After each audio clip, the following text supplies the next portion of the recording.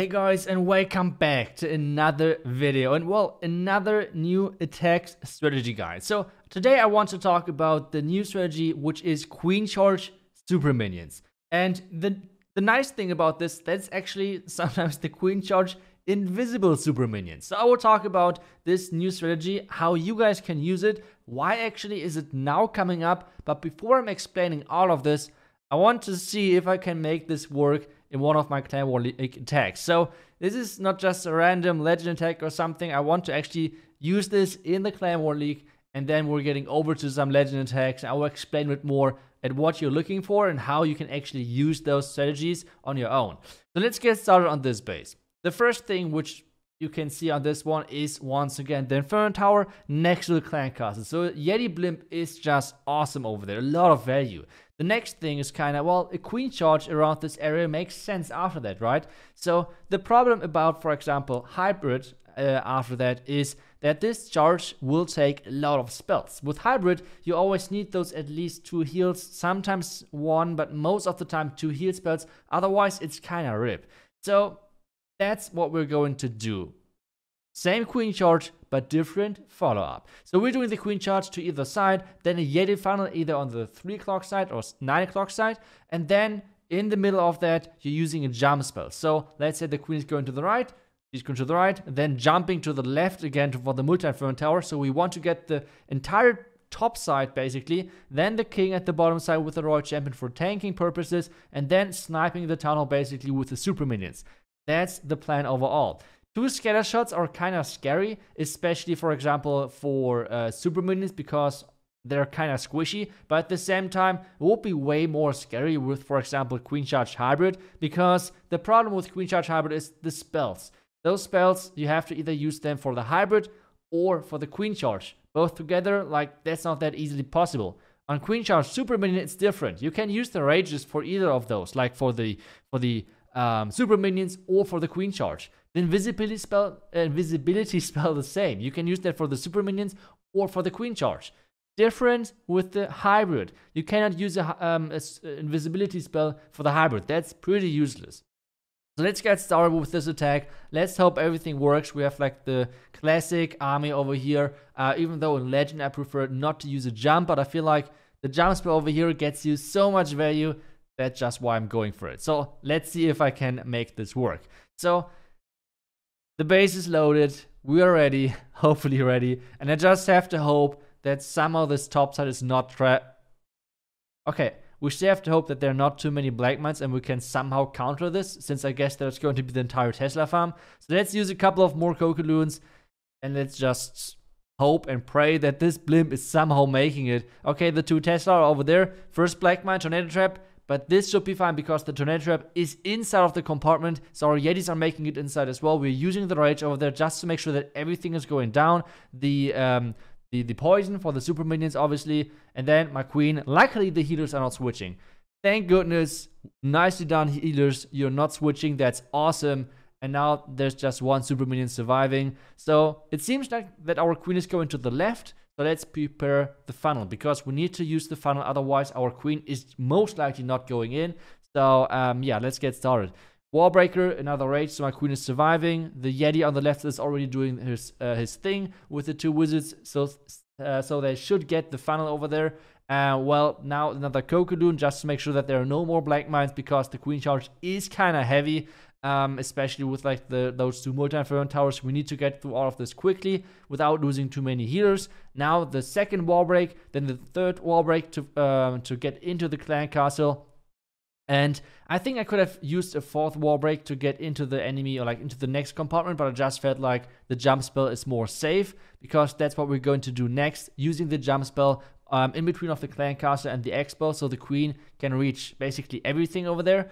And now the king at the bottom side, the super minions, that's the next thing. Try to send the super minions in 2 waves, otherwise you're kind of wasting a lot of those super shots, like one of their 5 super long range shots thingies. And then the next thing, be careful with placing the warden. When you're placing the warden, you need to make sure that the super minions, the long shots, are already gone. Otherwise, the warden is flying in front of them. That's not a good thing. And now that's what I'm saying. If I would have had the rage for the normal hybrid, this would have been kind of useless. So with the super minions, that's way better for me, obviously. And now we're making our super minions invisible, so they cannot get targeted by the scatter, which is being the MVP move over here, because you can see they're all so low. There was so much splash damage around the bottom side. Our queen is surviving, and this looks like a solid 3-star. This attack was crazy. I'm super happy that it worked. And as I said, this might be my new favorite strategy. This attack strategy is just so much fun. This is everything which I love about this game, which is queen charging and then doing something pretty quick for the back end. It was basically already queen charge Lalo before this, but with queen charge Lalo you had to take out certain things, for example enemy heroes, things like that. With this strategy it's completely different. And this is why I'm showing you a couple of more examples from the Legend League, and I will try to explain completely on how you guys can use this new strategy in Legend, in the Clan War, wherever you want, because I think this strategy is going to be really high tier strategy because it's just so crazy strong. So the first thing which is important about this strategy is that's sometimes not the easiest thing, but it's that your queen is surviving. The difference between this strategy and, for example, queen charge hybrid is if the queen is dying in a queen charge hybrid attack, the healers are switching over to the hybrid and are still having some purpose in the attack. In this attack, it's different. In this attack, if the queen is dying, the healers are most likely dead as well, and they're just wasted because they cannot heal super minions, right? Like they're air troops, healers are not targeting air. That's it. So I think that's kind of like a problem. This being said, it's the most important thing to keep your queen alive. But on the other side, you have so many spells to do so. In theory, you have 4 rages, you have 2 invisibility spells, and you have 2 freezes to keep your queen alive, which is a ton of spells. You can basically use every single spell into your queen charge, and that's the thing which I love about the strategy, because you can queen charge basically the entire base, because those super minions do not need spells. That's the great thing about them. If you have a rage like left over, that's awesome. Use it for them. It's a nice addition to their power. But on the other side, if you don't have any spells left over, that's no problem either for them. That's still great. So that's the really crazy thing about this strategy. So now we're getting kind of into the part, what should you take out? Like, what are the defenses which you should charge for? The main defenses which you should go for are splash damage buildings. So for example, the Townhall, if you're not going into that. The Eagle is really important. Scatter shots, those things are the main threats to your super minions. The next things are like air defenses or multi-inferno towers, even though I think multi-inferno towers are more important because this splash damage is insanely annoying for your super minions, especially in combination with like red bombs and things like that. That's kind of scary. So the next really cool thing about the queen charge super minion is the next thing which I'm doing over here, and that's starting into the Townhall with the super minion shots. So what I'm doing over here, I'm just sending in my super minions, and they're just sniping the Townhall. So the Townhall explosion is basically wasted for this base builder, or like for this defender over here. And that's crazy, crazy value. Meanwhile, my queen is still alive. Obviously, at the bottom side, we have 1 more rage to go. And since I see, okay, there's not going to be left, or like a lot of damage on my queen bottom side, so I'm just raging my minions. The warden ability wasn't the best, if I'm completely honest, but it was kind of unlucky, I guess, that the Hound came out and that there was actually a Hound. Like, enemy super minions would have been way better. But either way, there are just so many super minions left, and they're dealing so much damage. It's actually insane. Not only on defense, they're insanely strong, but on offense as well. And now you guys might ask, Itsu, first off, why is this strategy a thing now? Like, why do you call it a new strategy? And, like, why would you not use a different type of back-end troop, like, for example, dragons? So, for the first question, why is this a thing now, is first thing, now you have 2 super troops at the same time. To all of the people out there who are still being able to charge proper bases with normal wall breakers, you guys are the true heroes. But at the same time, for people like me, and I think the majority of people out there who cannot charge with the normal wall breakers, it's just so much easier with the super wall breakers and just so much more relaxing. You can do way cooler queen charges. So this is the first reason why I think the strategy now became a thing. The second thing is because of the invisibility spell. This spell is just so powerful in queen charges, but at the same time, you need something, for example, if you do not use the invisibility spell for the queen charge, you need to use it for the second part, right? On a Queen Charge Hybrid, that's not possible really, because if you put it onto the miners and onto the Hawk Riders, you will most likely hit the defenses as well, which makes it pretty useless.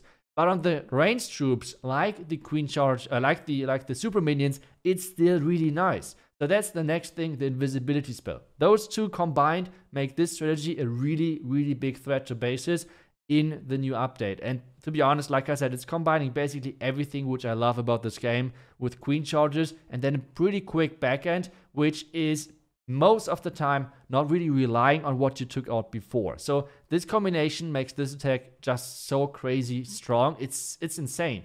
The next thing is you're really flexible on what you're using your heroes for. So for example, on the first attack in the Clan War League, I used the Royal Champion in combination with the King to funnel my Super Minions. On this attack, for example, I'm using it to funnel my Queen, like something completely different from the first attack, but it's still working, because as long as you keep your Queen going and supporting your Queen with the Super Minions, everything is fine and you will be alright and should get the 3-star. So once again, we're setting up a crazy charge to get the entire base, to get most of the defenses, and well, we already took down, I think, both scatters. I have to double check in a second, but we for sure already took down the Eagle. More air defenses. There's one more scatter at the top side, it seems. But still, there's just so much value. Now the Townhall is getting taken down, and the Queens just keep going. And we will have like around about 1 minute and 30 seconds left to go for the rest of the base. And this is one of my first attacks which I did with this strategy, even though it's now later in the video. But you can see over here why exactly you should never ever place the Warden first. Or like place the Warden before your Super Minions lost their power shots. Because the Warden has a smaller range than the Super Minions, and that's a pretty big problem. So you have to delay the Warden to place it, otherwise it's a little bit risky. Now the Slammer for the enemy Queen, the Super Minions are taking down the enemy Queen in combination with the Dragon. Everything alright over there, my Queen is still alive, and this is once again another crushing 3-star. Like I said, I think this strategy became quickly my favorite strategy in the game. At the same time, it's pretty strong, so it's just not like a meme army or whatever. And well, I can just recommend it to all of you guys to try it. And I have one more attack which I want to share with you guys, which I will kind of more like explain why I did what I did, because so far I explained more in general why I think the strategy is strong, why the strategy is now a new strategy and not was not a new thing before the Super Minions got introduced into the game, and everything around that. So now let's take a look at this base. First things first, normally you're not charging for the Townhall with this army, or at least let's say I'm not charging into the town normally with this army, because the Townhall is normally not a big threat. You have the blimp, or like the Slammer and the blimp, you have the Super Minions, you have always something to take down the Townhall. So that's not a problem for you. You want to take down scatter shots, multi-inferno towers, and air sweepers, for example, are a big threat as well. So that's what I did over here. I'm charging into the single inferno tower, which gives me access to the enemy Queen, which is a really annoying thing as well, like enemy Queen and enemy Royal Champion. It's not as bad on a Queen charge as like on a Queen charge Lalo attack, because, well, on a Queen Charge Lalo attack, you have to basically take those out, otherwise you're really struggling.